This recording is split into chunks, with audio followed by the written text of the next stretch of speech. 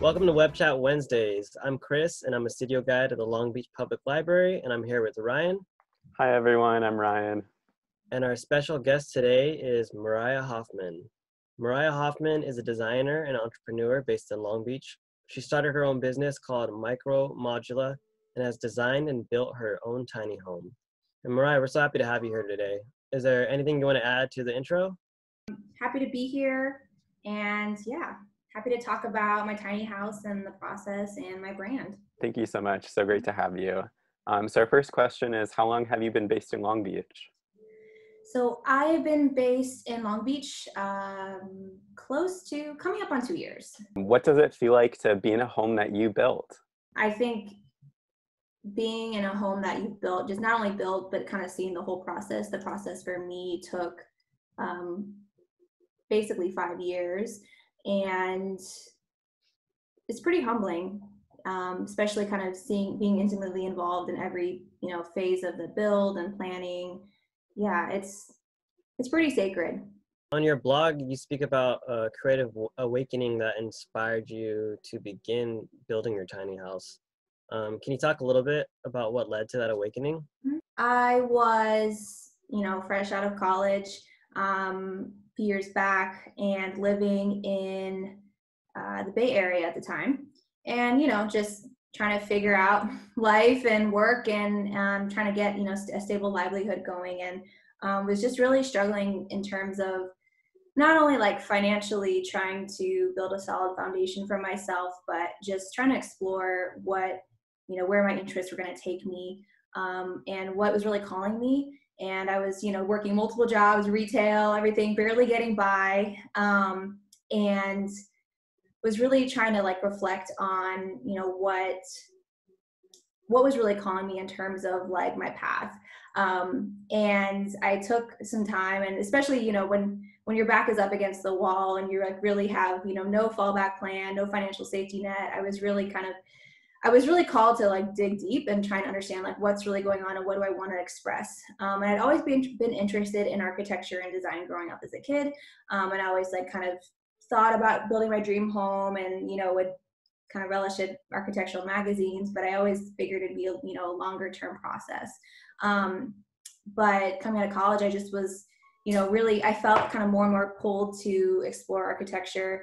And so I just started doing a lot of reflecting on, I picked up a book called The Artist's Way, which was really helpful in terms of like unlocking where my creative and artistic fears were, what was really holding me back, why I was shying away from exploring certain things.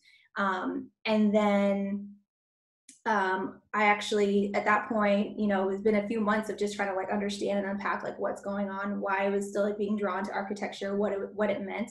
And at the time, tiny houses weren't even really mainstream, I would say. They were kind of, you saw them on Pinterest a little bit on some blogs, but they weren't. HGTV hadn't really come out yet with, with the Tiny House Nation and all of that. And so, but it'd been kind of a little, there's a little seed in the back of my head. And then it wasn't until I actually was on a trip with some family, and I ended up in Northern California, and I ended up stumbling across a tiny house in person, the first one that I'd ever seen in person. And I was like freaking out.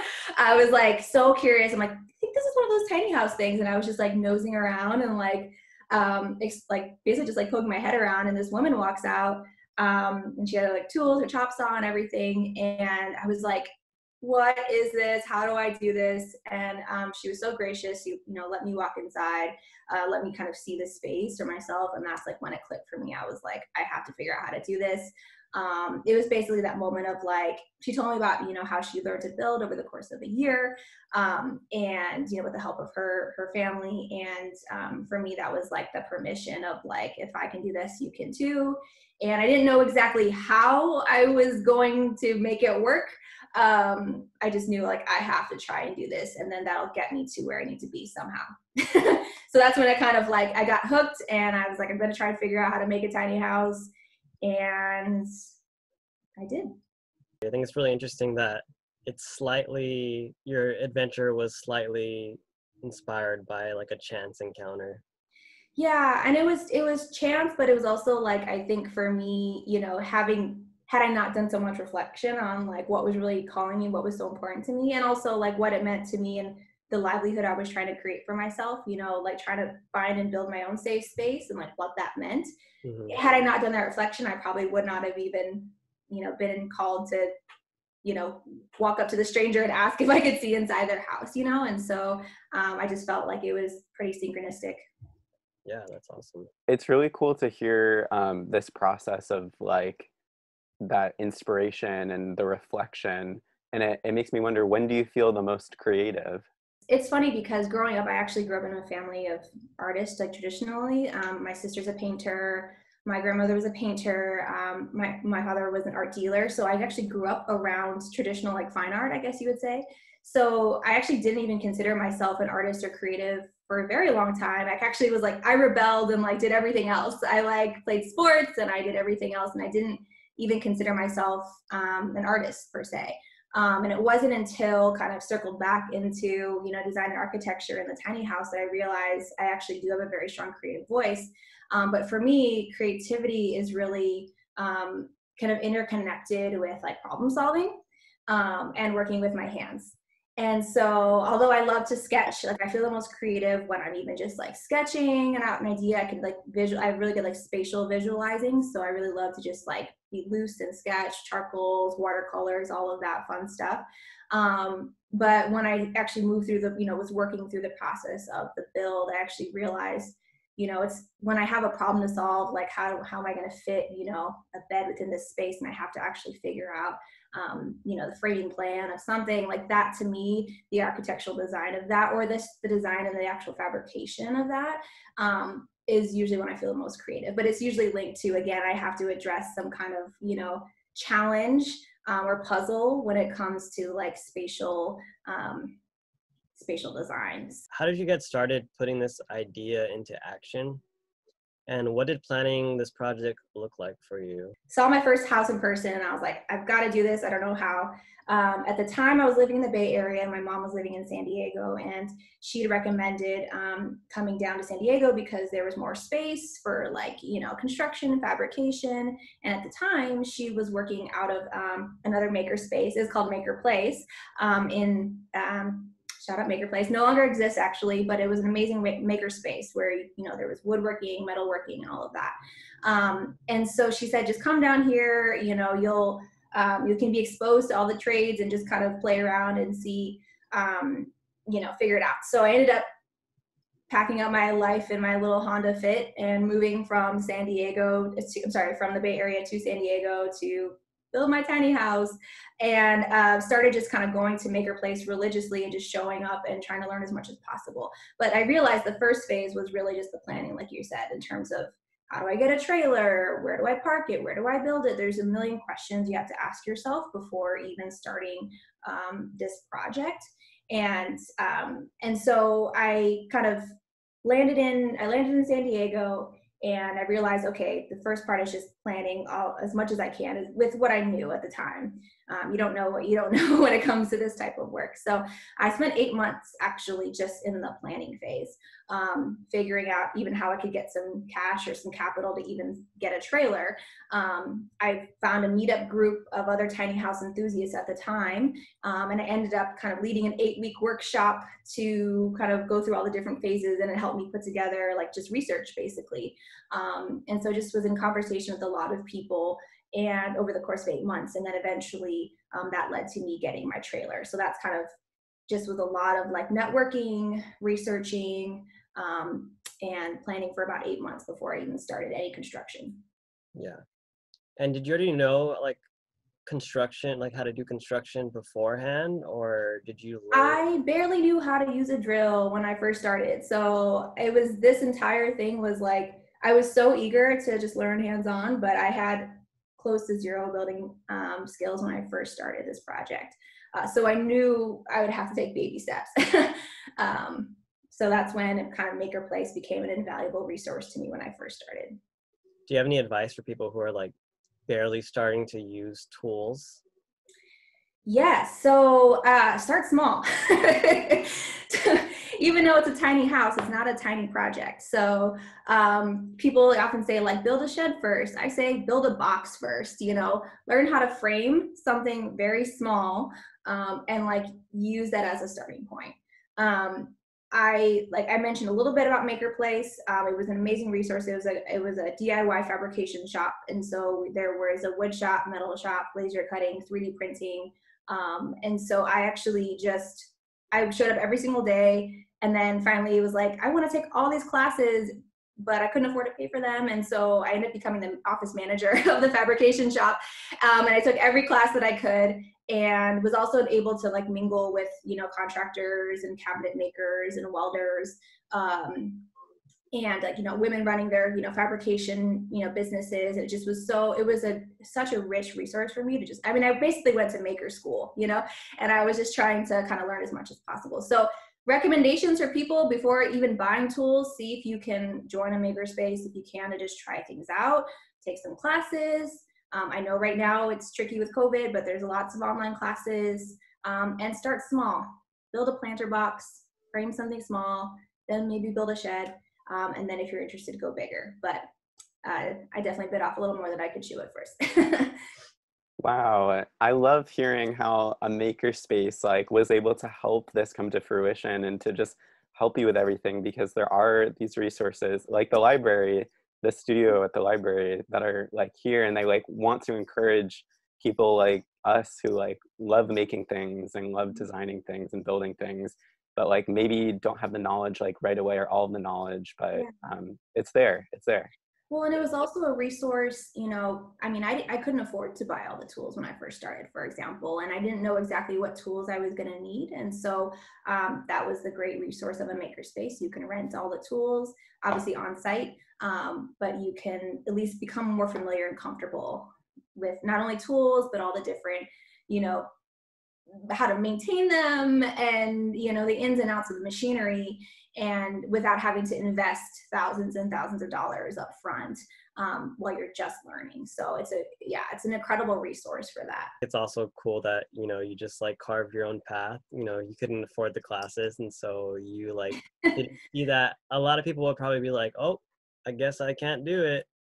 But instead, you became an employee there, which is dope. Yeah, I found a way. Yeah. But also bouncing up what Ryan said, like, yeah, I wouldn't really be where I'm at as like a designer unless I had like walked into the studio, which is the makerspace of the Long Beach Public Library, like the old one. Like I had no idea about anything about 3D printing. And I was like going to school to be like an English major. Mm. And like I just saw like all the cool things they were doing, and I'm like, dude, I just want to do all this stuff all day long. So I think that's another like there was like another tip embedded within that, I think, of all the things you were saying, and that was just like going out into the world and like talking to people and networking and just, you know, just exploring the world. Yeah, well, and I think I like to think about it like creative play. You know, there's it's different when you're running, you know, fabrication industrial design company where you actually just need to go into production mode. But you have the privilege, or you have the space, or somehow have the opportunities to just play around. I mean, this is something, you know, this is again the value of design and exposing kids to this at a young age, because it really allows you to just open your imagination, not be afraid to like mess up. You know, you're probably going to build something that's not going to hold up or whatever, but you can at least play around enough to understand your ideas. And at least, like I said, that's for me how I work out my ideas. Like I can sketch it and I can visually understand, but I also like to just work with materials. And I think it's an important part of any design process is to iterate, to keep iterating, and being okay with that, because you're never going to go from idea to like perfect end product on their first try. It's just not feasible. Yeah, definitely. I know you said you bit off more than you could Yeah. chew. Is there like maybe something specific? Yeah, so there were plenty of learning lessons in in this process. I guess you could say biggest in terms of like the scale and the impact of this mistake, or not mistake, but just this challenge, was my framing. So I actually bought a used trailer, and most people traditionally frame their tiny houses out of wood, at least in the first few years of the movement. People were framing it out of wood and basically bolting it to a trailer. I bought a used trailer that actually had an existing steel kind of square tubing frame that was welded together. It had really good bones, and it was really solid foundation. when I purchased the trailer, I realized that it was little, if I were just to have enclosed the box that it was a former ATV trailer. So it was used to haul like motorcycles out to the desert. So it had really good axles, like good bones. But if I were just to have enclosed it the way at the scale that it was, I mean, it was like, you know, a foot narrower and like only about like 6 feet tall or something like that, I would have really felt like I was living in a shoebox. So one of my first tasks was actually to like reframe my trailer, my frame. And so in my head, I was like, oh yeah, we'll just like, you know, chop off this frame and like re-weld it, no problem. That ended up taking me a year of just that process, because I actually, because of the original frame, I decided to actually continue with the welding, you know, the same kind of material, tubing and welding all together. But I didn't have, I didn't have formal blueprints to begin with. I was kind of just like designing it as I went along, which I wouldn't do again. But kind of built a box, and then I hired a friend who's a structural welder to start me off and just kind of help me get the outside box. And then I learned through Maker Place and through working with him how to prep metal, grind it, weld myself. And then within a few, you know, weeks to a month, I was welding the rest of the house. But that, just to get the frame kind of restructured so that it was a foot wider and about 3 feet taller, so it actually kind of was comfortable enough for me, that ended up taking close to a year. So I wouldn't do that again. I would have plans, formal plans, at least more so in advance. And I mean, now there's like aluminum frames, which weren't really popular before, but you don't have to weld it. You obviously can just, you know, snap it together, bolt it, versus having a weld. So yeah, I mean, I don't regret having learned, because I was actually like, I learned to weld before I even learned, you know, I had a grinder and a welding machine before I was even like had a drill. So that was actually not traditionally the route that people would do with tiny houses, but I don't regret that part. But in terms of like that process, I did not expect that would take me that long, but you know, I had to inch my way through that.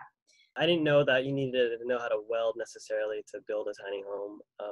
Well, you said you didn't for like aluminum and stuff, but I think it's you know, not everyone needs to. I actually didn't do a traditional route. That's why I kind of was like, I mean, I for my particular project, I also wanted a trailer that would be, I wanted my frame to be more structurally sound when it's towed.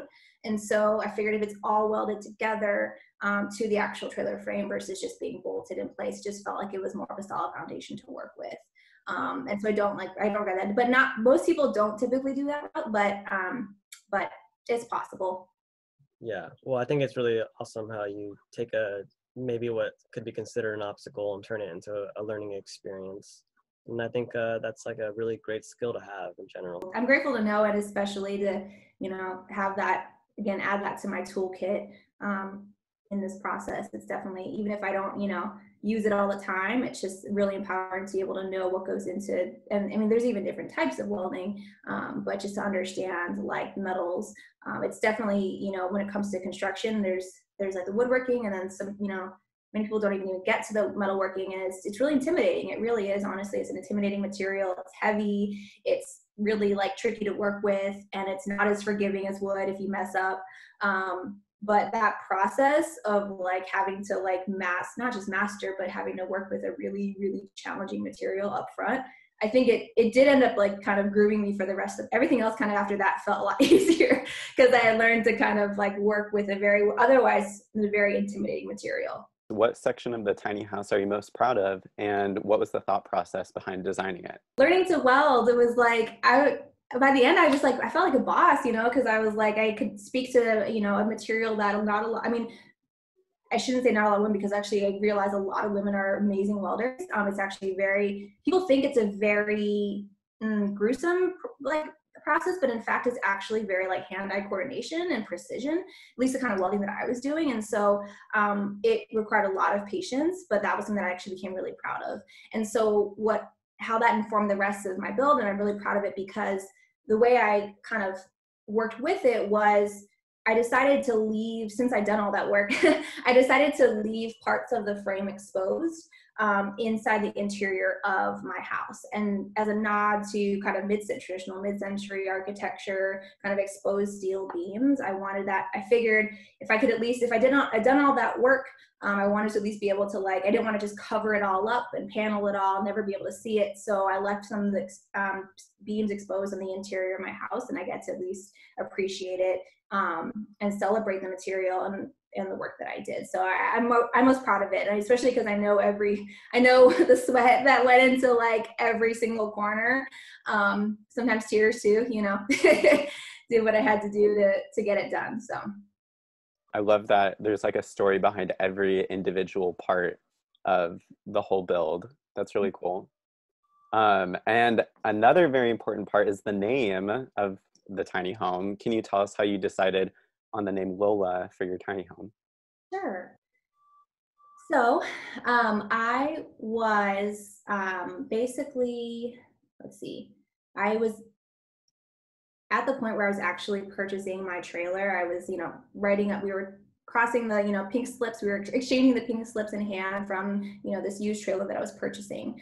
And it was like, okay, this is like the marker of like, this is the step. You're taking this big step to finally launch your journey. And it was a huge moment for me. And as I was in the process of purchasing my trailer, I got a call that my grandmother in the Philippines had passed away. And I'm half Filipino, so my mom's side is from the Philippines. My Lola means grandmother in Tagalog. And so it was a very emotional moment as I was launching my journey, what felt like the beginning of my life, what felt like, embarking on this very kind of spiritual creative process, to hear that my Lola had passed away in that moment. It just felt like I just wanted to be able to honor her and her life. She immigrated from the Philippines and raised my mom and my aunt here, basically, as a single mother.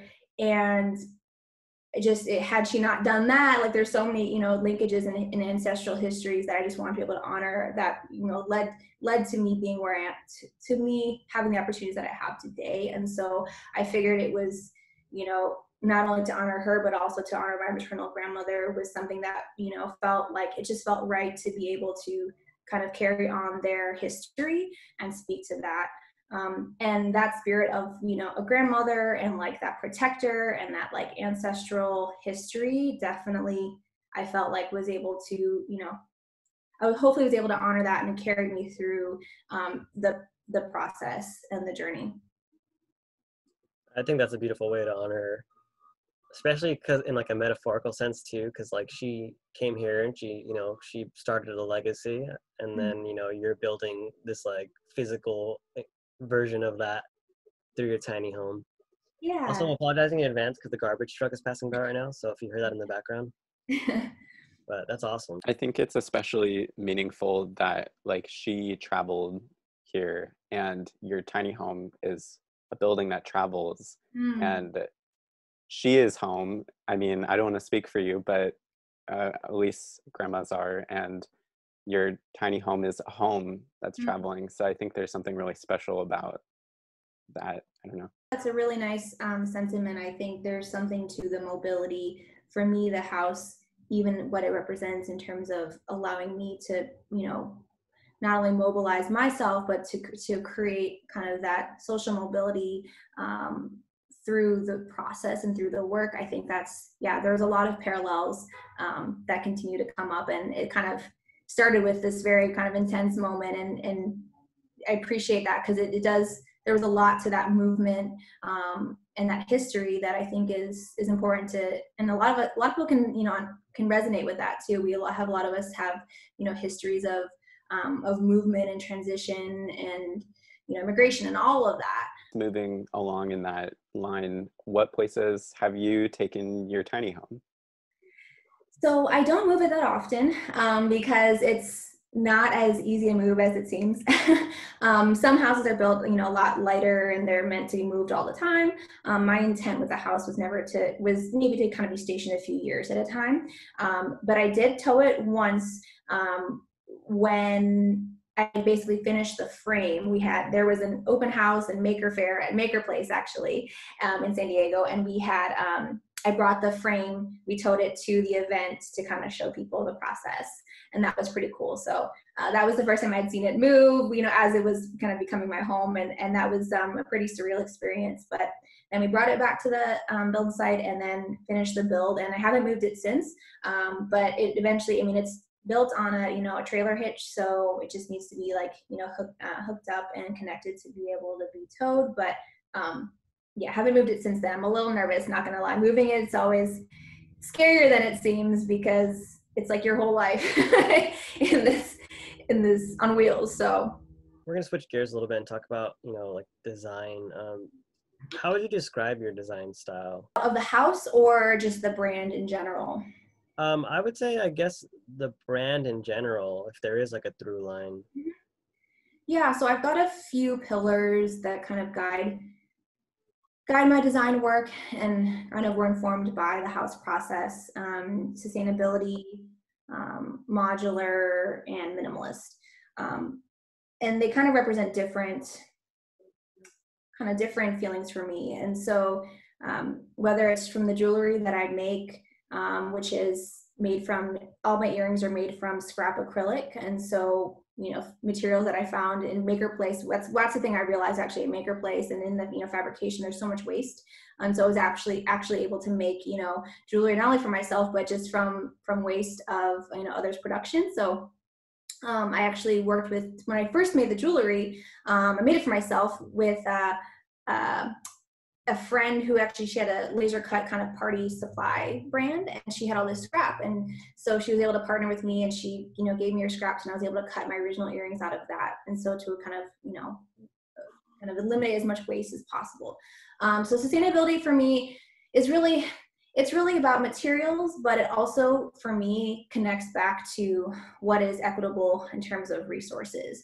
So how do we understand how much resources we use, what's equitable for the planet, and equity also, sustainability and equity kind of are very interconnected for me in terms of how we access materials, and how we care for the earth and how we care for, our own community.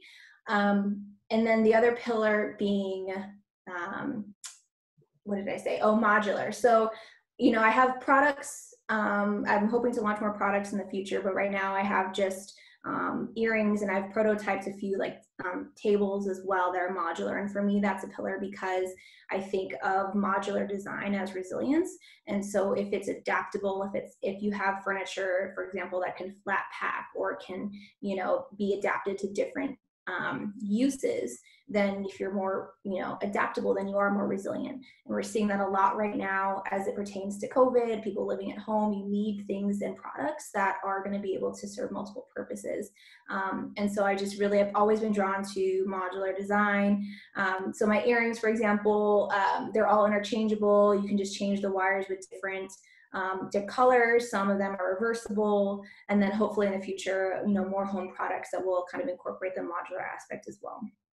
Same thing with the house. I wanted to have as many kind of grid-like features that I can adapt. So my kitchen, for example, has shelving that I use like a retail grid wall. So I can actually just adjust the shelving to different heights or different lengths depending on my needs. So that was something that for me informed that, design process. And then minimalism is a huge theme for me. I mean, you look at my aesthetic, it looks minimal in terms of aesthetics, but for me, it runs deeper than that, and it's about intentionality. And so that was the biggest thing about, about this tiny house process for me, was really understanding, a lot of people, when they hear the words minimal or even tiny house, they think of it in relation to scarcity. And for me, it's about the opposite. It's about really taking stock in what you really need and what is important to you and what your values are. And so that can come in the form of material objects, and it can come in the form of relationships and what's important to you and your values. So those are the three pillars: sustainable, modular, and minimal, that really kind of inform my products and my process. I think it's great for like artists and creators to have pillars, or like to have like an internal compass and know exactly like what they're trying to make. And you touched a little bit about modularity. And I think modular design is really awesome just because, and it does fit really well into sustainability because, you know, we make things that aren't really built to last and they're often built to break intentionally. And I think if, you know, the world starts designing things that are more modular and they're built to be, you know, continually to be built upon, I think we could end up in a better place. Yeah. But that's great. Also, I really liked your modular, you had like this acrylic, these two pieces on your website that were really cool and you could like rearrange it and make these geometric I have one patterns. right here, actually. That's what he said. I just They were, found one of they were them. both sold out. Oh, they're big too. Little 10 by 10. Yeah. I was talking about play. It's funny you said that because I just found this the other day. I loved, trying out depth of like, with acrylic, how do you do different layers and levels and that sort of thing. So yeah, that was a fun little, in terms of, but not like laser cutting, laser etching. I was kind of just trying to play with like how it would be perceived if you layer different like etchings on top of each other. So yeah, I'm hoping to, in the future do more kind of products, but I think right now it's interesting because the modular products for me are something that like that's the creative play that I get to do. So whatever, if maybe every year I'll do a different product or different furniture piece or something like that. And that to me is kind of like the rotating thing, that whatever I'm inspired by, whether it's materially or a need that I have, I get to use the products as that kind of outlet. When you were younger, you would go through like architecture magazines and like design magazines. Do you have a favorite architect or designer? A favorite architect or designer? So Or several of them? yeah, there's a few. One of the earliest architects that I was inspired by was an architect by the name of Samuel Mockbee. And I remember seeing this documentary when I was like, I don't know, maybe 7 or something. And I was like mind blown because he started this program in the South called World Studio. And he works with architectural students in rural communities to design beautiful homes for those who need access to housing, but all the designs are informed by like reclaimed materials. So it was like kind of the true essence of like reclaimed, before reclaimed was like a sexy thing. Like it wasn't really a thing at that time, but it was really beautiful design using all kind of reused and repurposed and found objects. And I remember that being like so beautiful. And that program still runs. I've just always been inspired by that. Another architect that I was inspired by growing up was Frank Lloyd Wright. I originally grew up in Chicago, and then my family relocated to the Southwest. And so seeing both Taliesin West in Arizona, and seeing how that design could be transferred to kind of a desert landscape was really inspiring for me as a kid. Kind of, again, it was like using, sustainable materials in essence, but still keeping that kind of modernist feel. And that was something that was really inspiring. And then more currently, as I kind of started getting into the maker scene and fabrication, I was really inspired by, there's an architect and builder, designer, educator named Emily Piloton. And she's got an amazing program, has done amazing work for young women in this type of work I think it's called Girls Garage now. It might have been Project H Design at some point. And does a lot to empower young girls, teaching them how to use tools and how to do design work, and just basically, exposing them to this work at a really early age. So I remember seeing her stuff early on as I was kind of starting out my project and being really inspired, especially as another woman of color in this industry. Any voice you can lean on to kind of affirm what you're doing is like, it's nice to have that to, that evidence of it. And so that's, those are just a few examples of work that I'm inspired by. You mentioned your jewelry, and I see you're wearing your jewelry, which is awesome. Can you tell us how you first got started designing jewelry?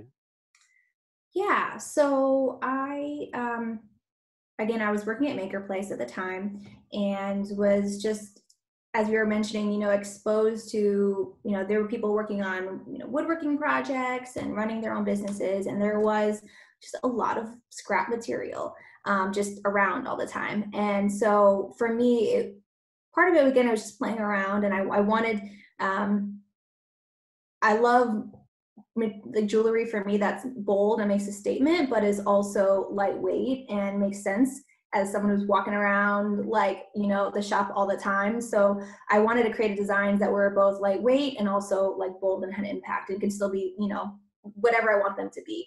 So at that time, like I said, I made friends with a really good friend of mine, Nicole Rosero.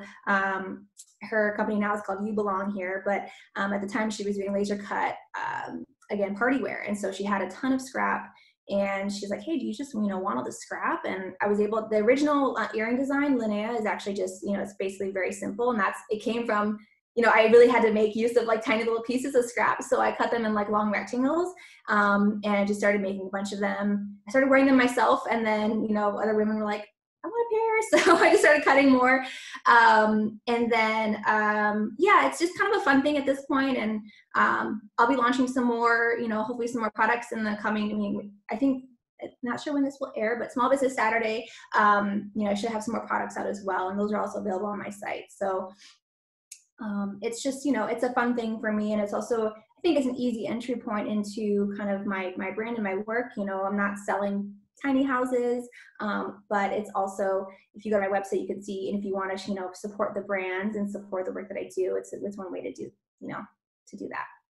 I love that. And I love that it's coming out soon. This is a little teaser for that. That's great. Yes.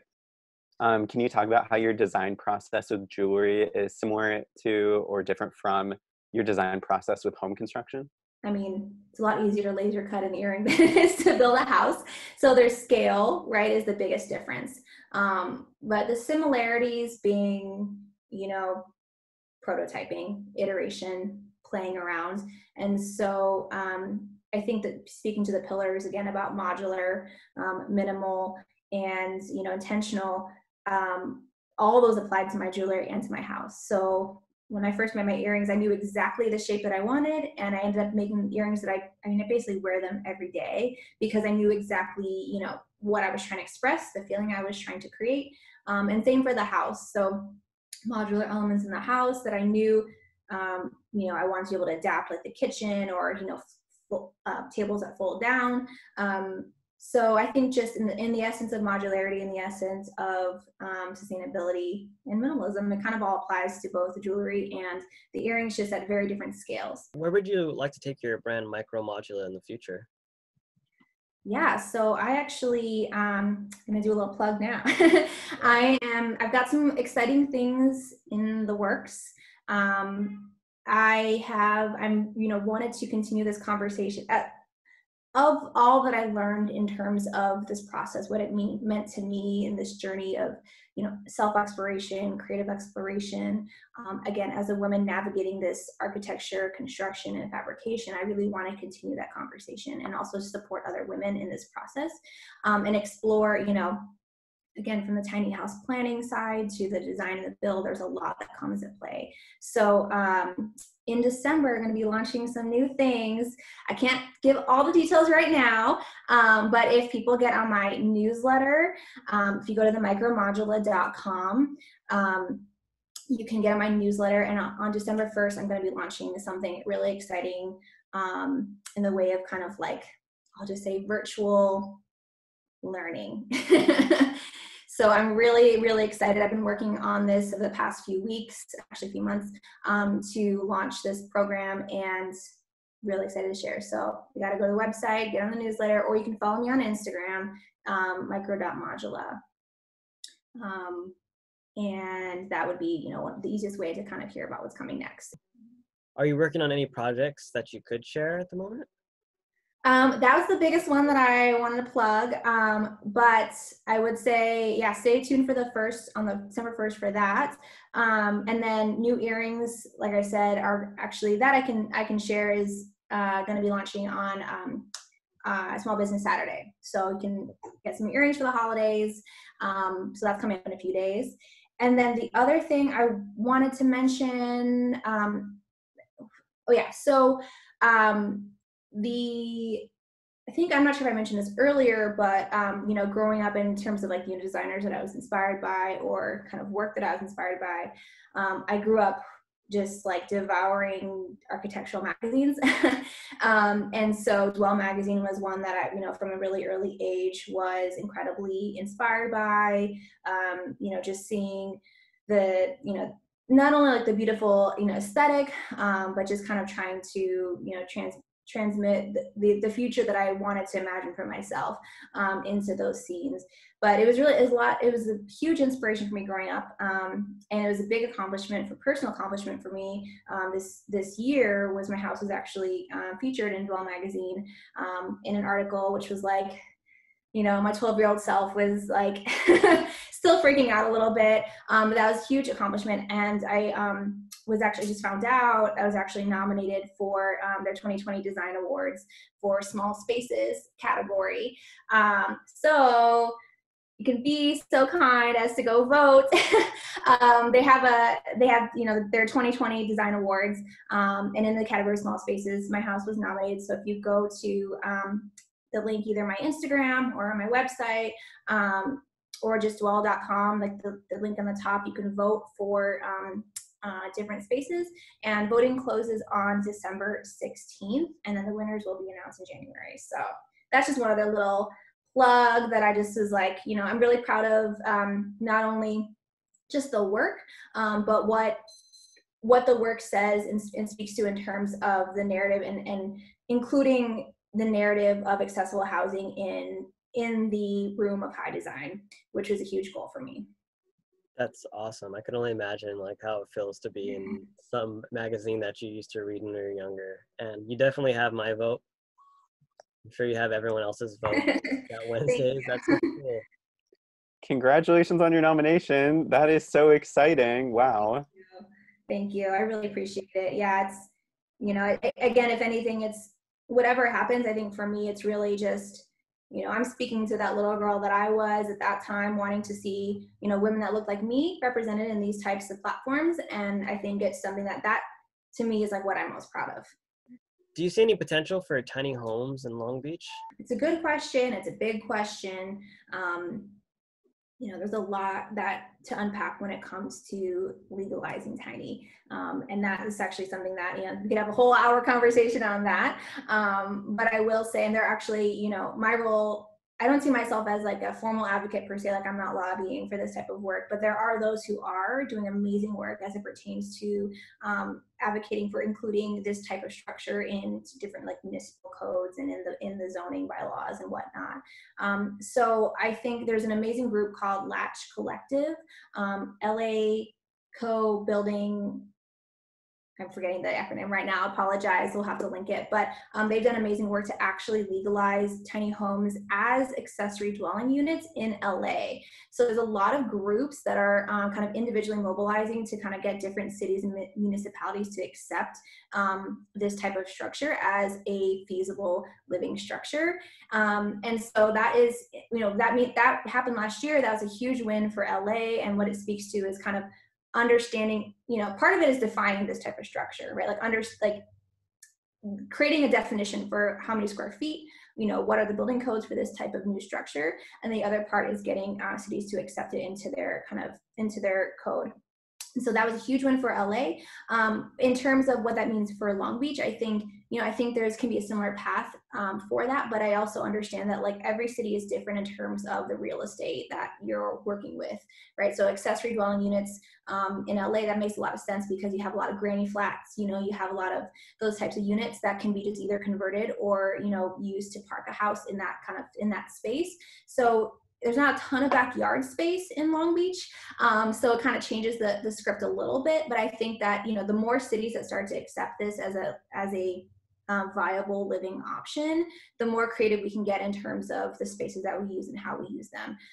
So I think if anything, we're making progress. San Diego is also legalized them as well. They're creating their own kind of, I think, protocols in terms of getting that permitted. But once LA converted and then San Diego was able to accept it as well, it does kind of speak to, you know, there's more and more need for this, especially right now, you know, with the pandemic and housing being so unstable, and people's access to housing being so unstable. Like, whether I think we should do it or not, it's where we have to go in terms of having options for people and different options for people to safely and comfortably live in cities. So I think it's possible. I just don't know, couldn't tell you exactly, you know, how, when, but hopefully we'll make steps in that direction. Yeah, I think there's some hope. Long Beach City Council, they're considering doing like micro housing units. I'm not sure if that was passed or not, but it's definitely a thing. And yeah, living in Long Beach is really expensive. So I think it would be nice for people to have some affordable options. Yeah. And every city is going to be different if you're talking about, you know, density of, you know, micro units in a downtown versus how can we use, you know, backyard space versus, you know, land or what was the other one? Kind of carriage garages in the front. Like, there's different versions depending on the density or depending on the type of infrastructure that's already in the city. Dang, you guys are like outlaws. It's pretty cool. What are some of your favorite places in Long Beach? Favorite places. So I shouldn't blow up my spot, but no, I mean, when outdoor dining is allowable, which sadly it's not right now, but there's a taco spot in North Long Beach called Aguas Way. It's got an amazing back patio, and it's a great little spot, awesome food, and shout out Noelle. My friends did the mural on the outside for Powwow a few years ago, so it's our little treat to go over there and have a nice little taco on the patio when we can when we can safely do that. And I also love, I live in Alamitos Beach right now, and so one of the things that I've really grown to love and appreciate even more during COVID is Alamitos Beach neighborhood, just because I walk all the time now. I mean, I've been walking a lot before, but I walk through my neighborhood a lot now, and I just have learned to really like love and appreciate just the neighborhood. And you know, I've got my routes that I do, and I see more now. I've noticed more about the neighborhood in the past few months because of just, you know, being home. So shout out Alamitos Beach. The last question that we love to ask all of our guests is, can you tell us about a memorable library experience? Yeah, so a library or Long Beach? I'm assuming Long Beach. It could be, I mean, we love you to shout out Long Beach Library, but it could be any library. It's funny that you asked that because I grew up around the time that I was like really getting into Dwell magazine, and like in terms of like looking at it, I lived in Arizona at the time, and I think I was in middle school at that time.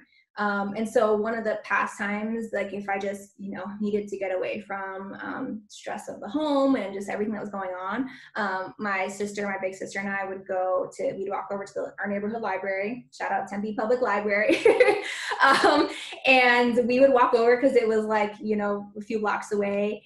And she would go to the art section, and I would go to the design architecture section, and I would just, you know, hunker down, and we would just spend a few hours there. And that's when I really started, like, again, I would just check out all the books on modern architecture. And that's even how I started to like, I would, you know, look at Dwell, I would look at all these things, and I would even start to like, I would check them out, and I would just practice my sketching. So I would just, if I liked kind of, you know, an interior or, you know, certain angle, I would just practice like drawing it in the way that I saw the photograph, and it helped me kind of like understand like perspective and like things that I liked. And so that was like my favorite thing to do at that time, especially when, you know, things were hard at home and just wanted to escape. It was like a great way to escape, and it had an AC, so it was Arizona. So great way to cool off and also like just get lost in this world. And, you know, my sister would go do her thing, and then we would just like walk back. So great. That definitely was a good memory of, you know, that time. Wow, thanks for the library. And that concludes our interview. Thanks again for all your time. This one was a doozy. It was really, you had these really long, detailed answers. And so we have a lot of stuff to work with. So thank you. Hopefully you don't have to do too much editing, but I appreciate the conversation. Yeah, it was a great conversation, and I'm excited to see the new jewelry that you drop, and I'm excited to see, you know, the future of your brand. I can only imagine like what's going to happen, you know, when things open back up again, and I'm excited. Thank And you. it's cool how much you're able to do like during quarantine and like while things are still virtual, like it's really awesome that you're able to still connect with your audience and your patrons and like give them material and help them and continue your brand and your business during And that's all what of I'm this. trying to do right now is really just lean into that, you know, because telling my story, I think, is one of the most powerful ways to connect with people. And there's a lot to unpack there, but I just, you know, hearing how it's connecting with other women and inspiring people in general, I think is something that I realize is like, just have to keep doing that. And if anything, because you know, we are more comfortable with virtual now, and because we're, you know, more used to connecting in this way, I think it's an opportunity to connect with even more people, I think, because it's one, you know, it's a platform that we can lean into right now.